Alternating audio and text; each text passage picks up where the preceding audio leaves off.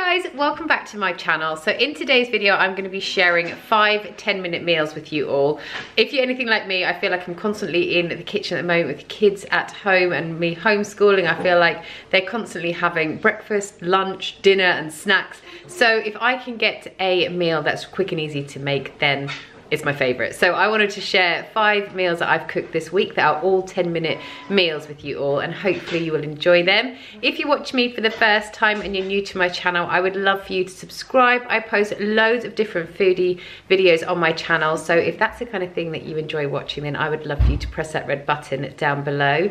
Also over on my Instagram, I post loads of different foodie content as well, so I'll link that in my description box, and feel free to go and give me a follow over there as well. So I'm going to start off with today's evening meal, and I'm going to be making a chicken teriyaki. So with the rice, there's 2 different ways you can do it. You can obviously just buy rice like this, and this takes about 20 minutes to make, or you can buy a packet rice like this, which is obviously a lot quicker and easier, but this is more expensive, and buying it this way is cheaper. So it's totally up to you. If you're gonna make rice like this, it will make this meal like a 20-minute meal purely because of the rice.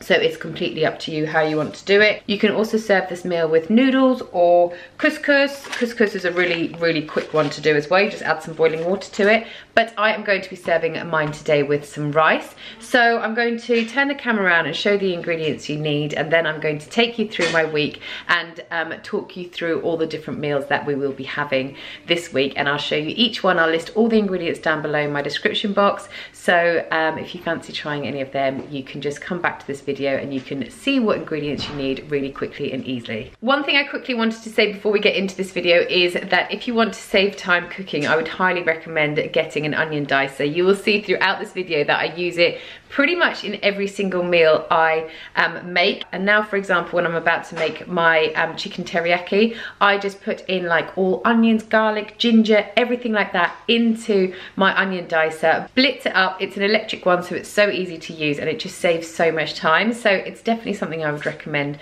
you investing in. They're not expensive. They're about 25 to 30 pounds to get a good one, but it's well worth the money. Anyway, I'm going to show you what I'm going to be making now with the chicken teriyaki. Okay, so here are all the ingredients for my chicken teriyaki. These are the rices that I wanted to show you. I've got couscous, I've got rice, and I've just got normal rice.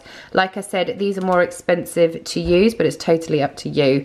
Whatever you've got more time for. If you've got time to make your own rice, then works out so much cheaper. So I've got some chicken here. These are just kind of like mini chicken fillets that I'm using. Some rice, soy sauce, sesame oil. I've got some broccoli, some garlic, ginger, and a vegetable stock cube as well. So the first thing I'll start off by doing is browning off my chicken fillets. So I'll add some sesame oil to the pan and then it just brown off and cook through my chicken fillets. While those are cooking, I will mix up my sauce, my teriyaki sauce. So I'll use a nub of ginger, 3 cloves of garlic, the vegetable stock cube, some sesame oil and some soy sauce. I will also add in about 300 ml of water as well. Once my chicken's been cooked, I will then add in my teriyaki sauce along with my broccoli, and I'll just put a lid on the pan so that everything can kind of steam through and the broccoli can cook. Obviously, I will have cooked my rice or used a packet rice as well. Once your broccoli has been cooking for a couple of minutes, but it's still got a little bite to it, you're then ready to serve up. Right, so for dinner tonight we're having something really simple. We had a sort of bigger lunch, so we decided none of us are actually that hungry to have a proper meal. So we're going to be having, like I said, something really simple. We're having a fully loaded omelette. So I sometimes think that when it comes to dinner times, you feel you have to make a proper meal. But this meal is going to have still loads and loads of proteins, loads of healthiness in it, and also if you've got any leftovers in the fridge, it's a great way to use them up. So in our omelette, we are going to be having some onion and some peppers. We're also going to have some ham as well, and a little bit of cheese, obviously. For the boys, I'll be using 2 eggs in each of their omelettes, and to make it even quicker, I use 2 big pans, and I do the boys' omelettes in one, and then mine and Chris's omelette in the other. Chris and I will sometimes have some some cane cayenne pepper in there or something like that. But it's a really quick and easy meal, and it's really versatile too. You can serve it next to salad if you're trying to be a little bit healthy, or if you want to have some toast with it, you can do. Right, so here are the different ingredients I'm going to use for our omelettes today. So I have got some eggs, I've got ham, pepper, onion, cheese, and baby spinach. So I'll probably just use the spinach in mine and Chris's omelette. So I'll use 4 eggs for the boys and 6 eggs for Chris and I. So what I'll start off by doing is finely dicing up my onion, but I'll only do half of this because otherwise it would be a bit too oniony. So I'll do half an onion, and then I'll also cut up my pepper into little cubes, and I'll just saute those off first. I'll then take out half of the mixture and put it in one pan, and I'll keep the other half in the other pan for each of the 2 sets of omelettes. And then I will beat up the eggs. So like I said, I'll do 4 for the boys and 6 for Chris and I. I'll beat them up and then add them to each pan, along with some baby spinach for Chris and I, and some ham and some grated cheese as well. Let it all cook away and then serve it up. If you want to, you can serve this with some toast. I know Chris and the boys probably will have some toast, but I'll just have it as it is, and it's really filling. So for tonight's dinner, we are having a prawn and chorizo spaghetti pasta. We make this in a tomatoey sauce, but to be honest with you, we kind of like change the way we make this every single time we do. Sometimes we have it with a bit of a spicy sauce, but today, because the kids are going to eat this, we're not going to have it with the spicy sauce. So because you're cooking with chorizo, I always fry that off first and like get it nice and crispy, and that will also release loads of its yummy oils and things. You want to keep those oils in there, so you don't need to add any other oil to this dish, and then you can continue to make up your sauce for this. With the prawns, because I buy ones that are already cooked, you just literally chuck them in with a couple of minutes to go just to warm them through, and then you're ready. But I'm going to turn the camera around now and show you all the different ingredients that I've got and how you need to make this meal. So this is everything you need. So we've got some chorizo, some cooked prawns, some spaghetti pasta, and then I use 1 tin of chopped tomatoes. I am using the other half of the onion that I didn't use when I cooked my chicken teriyaki. I'm going to use 3 cloves of garlic and then a little bit of soft cheese as well. You can use creme fraiche if you want. You can use cream, whatever you've got in your fridge, or you can just leave that out completely up to you. So what you want to do first of all is get your pasta on the go, because that's the bit that takes the longest. You then want to dice your chorizo up into little cubes and fry that off in a separate pan. Like I said, that's going to release loads of its own oils, so you want to keep all of those in, unless you want to be really good and you can spoon some of them out, but we just think it adds so much flavour to this dish, and that's why I don't use a stock cube as well. Once you've fried off your chorizo, I then remove it from the pan so I can fry off my onion and my garlic. Once I've sauteed my onion and garlic, I add in my chopped tomatoes and some of my soft cheese. I then go ahead and add back in my chorizo, and finally the cooked prawns just a couple of minutes before I'm ready to serve. Once my pasta's ready, I then just add that into my sauce and mix everything up together so the pasta is fully coated in all those yummy flavours. And then I just dish up with a little bit of Parmesan cheese on top.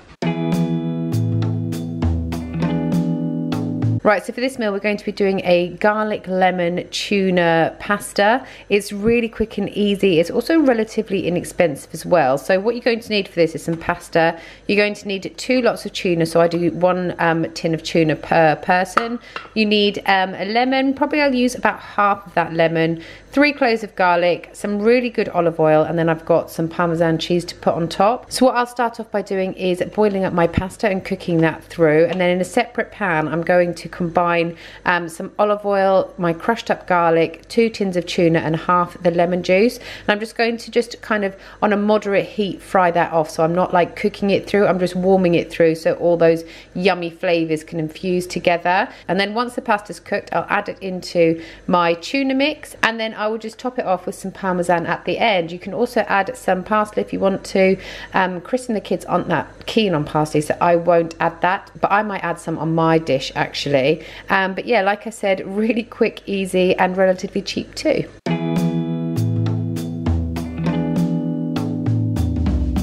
Right, so for tonight's dinner we are having some quesadillas. We are going to be having some mince and bean quesadillas today. They're really easy to make and also very versatile as well. We often have this with turkey strips or chicken strips, or even just plain veggies like peppers and things like that. It's really delicious. But today, like I said, we are having mince and bean ones. So I wanted to show you these mixed taco beans that I buy. I get these from Tesco's. They are mixed taco beans in a spicy tomato sauce. So if I ever do like a 5-bean chili, I will use these, and because they come in the spicy tomato sauce, it's not too spicy. But this sauce just adds so much flavor to any meal. So I'm going to add these into my quesadillas today, into my mince mix, and it just makes it really, really tasty. So I'm going to show you the ingredients I need, and then I'll tell you the steps that we will take to make this meal. So these are what I'll be using for tonight's dinner, but also I'll be serving with some salad on the side as well. So I just haven't shown you that bit. But I'll be using some beef mince, 1 beef stock, taco mixed beans, and they come in like a spicy tomato sauce. I'll also use 1 onion, some garlic, some cheese, and of course some wraps as well. So the first thing that I'll start off by doing is frying off my onion and garlic. Just saute those off, and then I'll add in my beef mince and brown that off. Once my beef mince has browned off, I will add in my taco beans, also my beef stock, and then I'll just let that simmer away for a couple of moments so all the nice flavors can kind of infuse into each other. Once that has simmered for a little bit, I will then get another frying pan out, and then I will lay in one of my tortilla wraps, and then I will spoon in some of the beef mixture as well as some grated cheese on top, and then I will fold it in half. When I do this, I make sure that I put enough cheese around the edges so that I can kind of stick the edges together so that all the contents doesn't come out. So you don't want to fill your wrap up too much. We probably have about 2 wraps each, and then that way we kind of have enough filling in the 2 wraps. That would kind of be like one big chunky wrap. But yeah, so you don't want to fill it up too much, or all your filling will come out when you try to cut it. And like I said, we'll just serve it on the side with some salad as well. Thanks so much for watching today's video. I hope you enjoyed it. Like I said, I will link all the details down below in my description box, and I will see you guys again next time. Thanks so much. Bye.